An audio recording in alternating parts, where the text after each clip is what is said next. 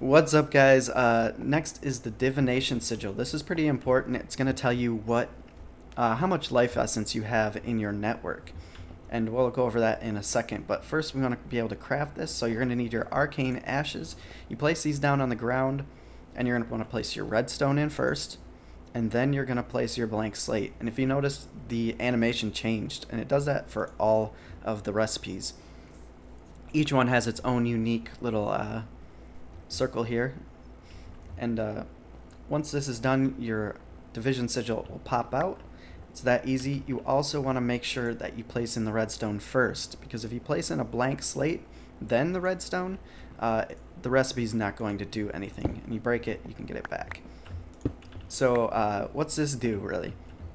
If you right click on it, you can see it says current life essence 2240 or 2240. So this is the life essence that is needed in order to activate your sigils. And I'm using the water sigil as an example. So if we want to place down water here, out of nowhere with no buckets, super convenient. It took a bit of life essence, right? So we want to be able to refill this, and that's where our weak blood orb actually comes in. So you can click it, right click it, it'll take your health away, and that'll add to it. Or we've got 6,000 in the altar. We can place the blood orb in the altar, and as you can see, it's giving this purple particle effect. And if you right click here, you can actively see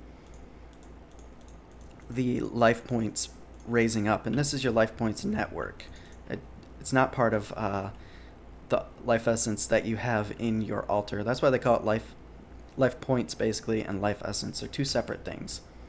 But that's pretty much it for the Divination sigil. It's a way to check on your network, see how much you got, and you can upgrade this as your weak orb upgrades into the higher tiers. It'll give you more life essence or life points stored in the network, and that's pretty much it for that.